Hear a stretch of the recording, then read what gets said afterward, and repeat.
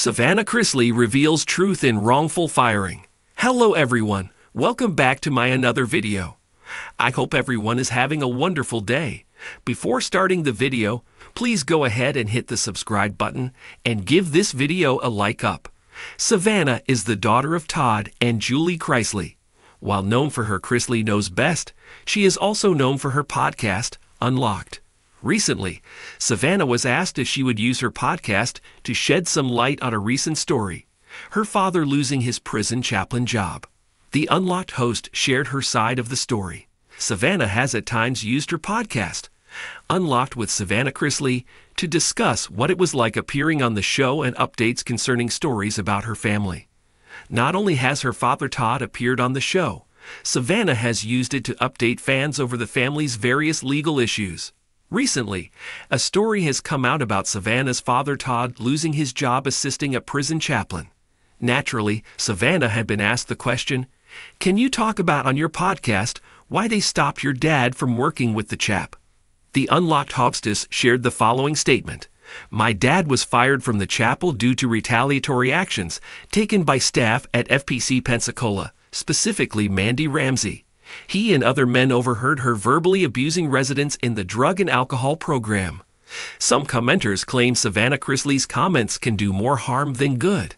His termination seems to be a direct response to the investigation into these abusive practices. This situation raises serious concerns about retaliation and the treatment of individuals who speak up against misconduct.